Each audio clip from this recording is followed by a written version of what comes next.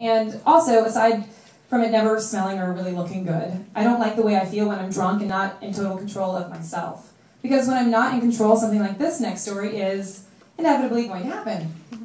A couple of years ago, I was at a destination wedding in Mexico and had about 6 or 7 tequila shots. I had just recently learned how to properly drink tequila shots. The trick is to never taste it. To begin with, you have to drink Patron Silver because it's the cleanest and doesn't have the thick tequila taste. And after every shot, you chase it with pineapple juice.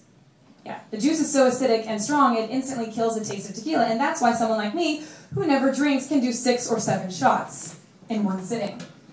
You're welcome for that tip, by the way. Just be careful. You already knew? No, I was thanking you. Oh, you're welcome.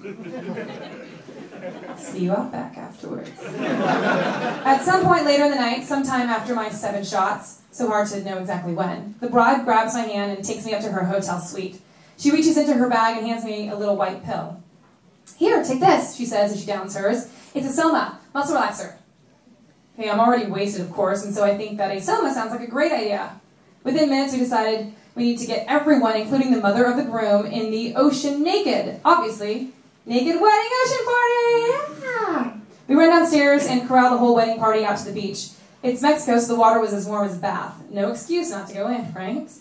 I watched as everyone stripped down to nothing. Now, by the grace of God, I somehow did not get naked.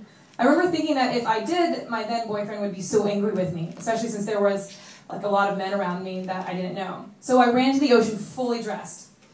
Oh, sorry, a fun fact about muscle relaxers, they relax the hell out of your muscles. Yeah, I guess when you're drunk and taking pills from a bride's purse, you don't really think about what that really means. Now, apparently it can be very dangerous to take a muscle relaxer. People have been known to break bones while using a relaxer because their muscles can't support them or something, I don't know. So think about that. Now, think about me. 7 shots of tequila in my body, and I'm on a muscle relaxer, and I'm swimming in the ocean at night, fully dressed. So I start to do what anyone in those circumstances would do. I start to drown. I'm like flailing around, not able to control my arms or legs, and laughing hysterically. This is so funny.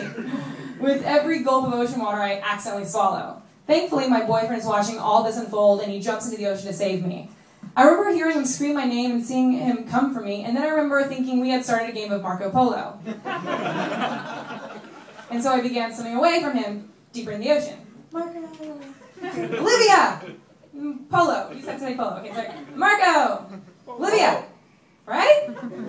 Good. So I began swimming away from him deeper into the ocean. I get to a point where I am literally beginning to drown. I can't stay afloat. Just then I feel an arm come around me to pull me back to shore. When we get back to the beach, I'm gasping for air and lying in the sand. We're both coughing up ocean water. As my boyfriend lies there in shock over how close I was to drowning, I bounce up and follow the maid of honor who screams for me to come take a shower. You heard that right. The maid of honor screams for me to take a shower. What's up? With her. I'm taking a shower with her. Her implies a lady with lady parts. I also have lady parts. Note, I'm going to just say right now, you are about to be fully rewarded for buying this book. Right now. Sit with me for a second. I want to make sure I get this out right. This is fucking good.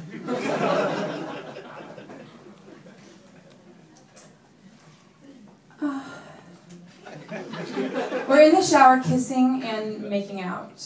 At one point I put my hands on her chest to feel her breasts. She was a gorgeous girl with a great body, but she was really flat-chested, which actually might have worked out in my favor. I started to feel her up and thought to myself as I touched her breasts, oh, she's like a boy. Not in a bad way at all, you know. Just remember, she was a gorgeous girl. She just had like very small breasts, felt like a guy. And since I'm not a lesbian, and I'm pretty sure she isn't either, in that moment it was kind of comforting to find something familiar in the very not familiar situation. I'm sorry to have to tell you that my first lesbian foray ended quickly after we knocked over a champagne bottle that was sitting on a shelf in the shower, brought in, I'm assuming, for Olivia's first gay night of fun. Hey! After it shattered all over the shower floor, we had to leave. How we were able to do that without cutting our feet wide open? Well, I can only guess that it was the power of same-sex love that carried me over the broken shards of glass. That's how I like to think of it. The last thing I remember is pulling out shorts and a t-shirt for her to wear and saying goodnight. I don't remember falling asleep or changing into pajamas or anything. My boyfriend said he came in the room right after our shower. Oh, too slow, sorry. And helped me into bed. But for some reason, and maybe it was a dream, I remember things a little differently. Or maybe it's because I was writing a book and I didn't want it in print forever.